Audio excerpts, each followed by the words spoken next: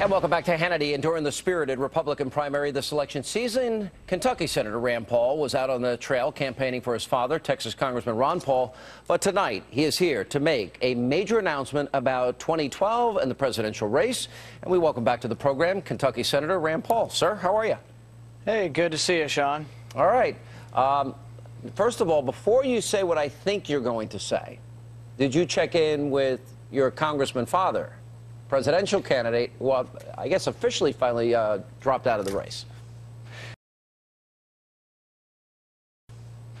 Well, you know, my first choice had always been my father. I campaigned for him when I was 11 years old. He's still my first pick. But, you know, now that the nominating process is over, tonight I'm happy to announce that I'm going to be supporting Governor Romney. Yeah. How do you look? If you didn't support your father, by the way, I mean, I would really question family loyalty there, and I think it was totally understandable. And I know, you know what, you love and you respect your dad, and I agree with your dad on many issues. I have no idea why he's still mad at me, and he would reject coming on this program, but that's a whole different story for another day. Tell me why you're supporting Governor Romney. Well, you know, I think it's interesting that Governor Romney and I actually have quite a few similarities. You know, Governor Romney's dad ran for president, was unsuccessful. Governor Romney then went on to support the nominee the same way his dad did. Governor Romney comes from a big family. I don't know them that well, but I think it's a big, loving family. So do I. I come from a family with 5 kids. Governor Romney has 5 kids.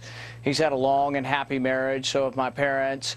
I think we have a lot of the same family values and trust and feeling of the importance of the family unit. And so that, I think, draws a kinship between our families.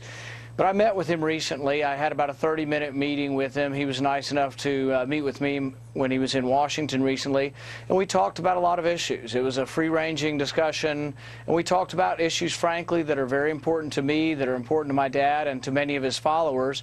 And many of these, you know, Governor Romney's already taken a position on. One of the big issues for our supporters, for myself and my dad, is auditing the Fed. We think there needs to be more transparency to the Fed and more oversight by Congress. And this is something that Governor Romney was supportive of throughout his campaign, and also was supportive of in private to me. We talked about other issues that are important to my dad's followers. My dad has a legion of young followers who are on the internet, and they think they rule the internet, and maybe they do, maybe they don't, but they're very concerned about the freedom of the internet.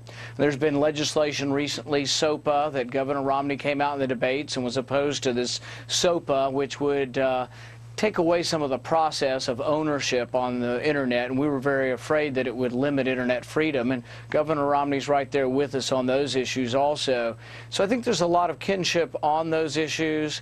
Another big issue for me is the REINS Act. I'm the chief sponsor in the Senate on a bill that would say that any major regulation, and I think we've got so much over-regulation now, but any major rule or regulation that would cost the economy over $100 million should have to come back and be voted on in Congress.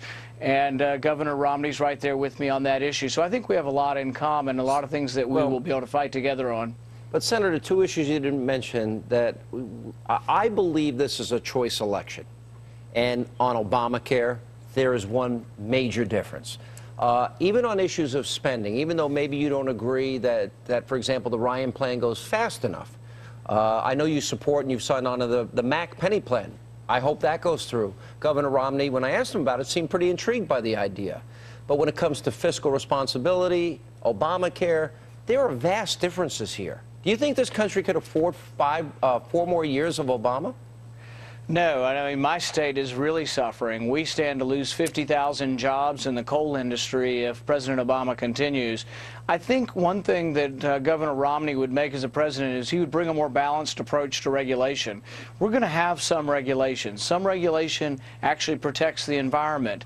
But President Obama's allowed the tilt and the balance to go so far that he's crushing the economy now and crushing jobs. And I think Governor Romney would have a more balanced approach to regulation. Well, energy in general. We sorely need that. Excuse me? Yeah, energy in general, Senator. I mean, he's for all the above. He'll start drilling immediately, and he's been very clear about that. Those 50,000 jobs you mentioned in Kentucky, and we can go to West Virginia, and we can go to other places, and fracking and all these other things. He's in support of all these things, which we all know that President Obama is not. Well, you know, the energy industry, the oil and gas industry, employs 9.2 million people and pays $86 million a day in taxes. And I want to encourage them to produce more oil and gas in our country. These are good American jobs. These are jobs that can't be outsourced. Energy jobs are great for our country, and I know Governor Romney will allow the Keystone Pipeline to occur. I know that he will encourage the oil and gas industry, and he won't say, oh, this is terrible that corporations make money.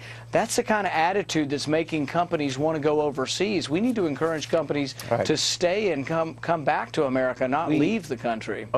You are very well loved in the Tea Party movement. Will you go out on the campaign trail for Governor Romney?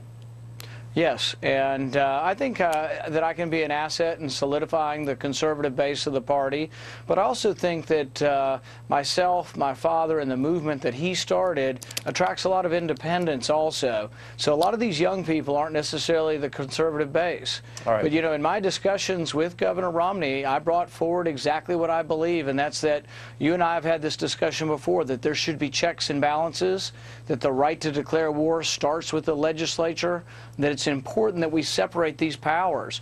And we had a very good and I think honest discussion about a lot of these things, and I came away from it feeling that he will be a very responsible commander-in-chief. I don't think he'll be reckless. I don't think he'll be rash. And I think that he realizes and believes, as I do, that war is the last resort and something that we don't rush willy-nilly into. And I came away feeling that he'll have mature attitude and beliefs towards foreign policy.